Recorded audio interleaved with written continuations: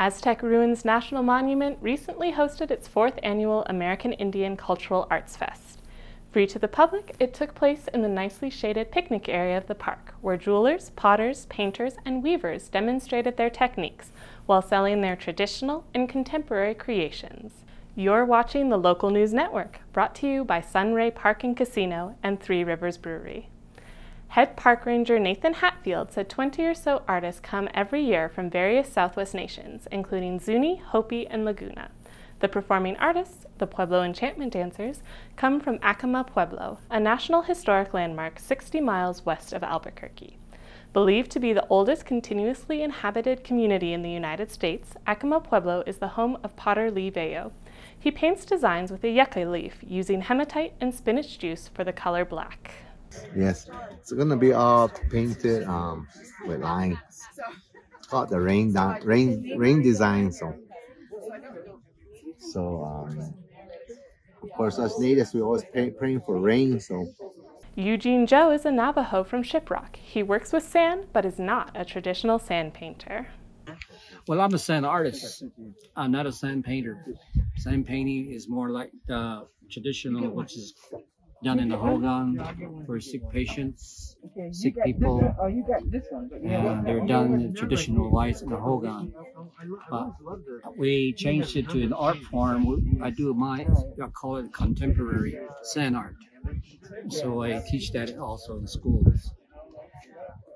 After Joe collects colored rocks from the desert, he grounds the pieces with an old-fashioned meat grinder. And these are the natural color sand that you can find in the surrounding area, Shiprock area, the Navajo reservation. So we just work with this natural color sand. Master weaver, textile, and fiber artist Roy Cady lives and raises his Navajo sheep in Goat Springs outside of Tisnos Post in Arizona. His wool is hand-processed and hand-spun. He dyes it with local vegetation. This one here is lupin, and then the one back here is coming from rubber plant. So they all vary. And then I have some indigo up front, some sage up here,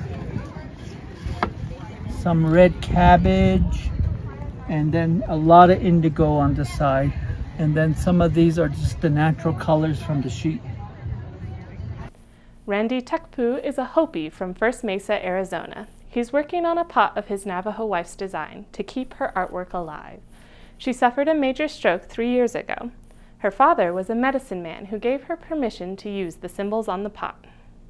What these represent in my wife's ways is this line is the father, that's the mother, and all the dots are children and grandchildren. They're working their way up in life, trying to do their best, and this is the ups and downs of life that we go through.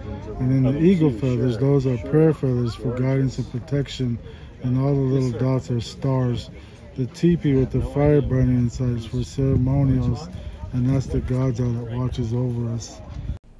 The American Indian Arts Fest is made possible with help from the Chaco Culture Conservative, a nonprofit organization that supports education, interpretation, and funding for the Aztec National Monument and Chaco Culture National Historical Park. To donate or volunteer, go to chacoculture.org. Thanks for watching this edition of the Local News Network.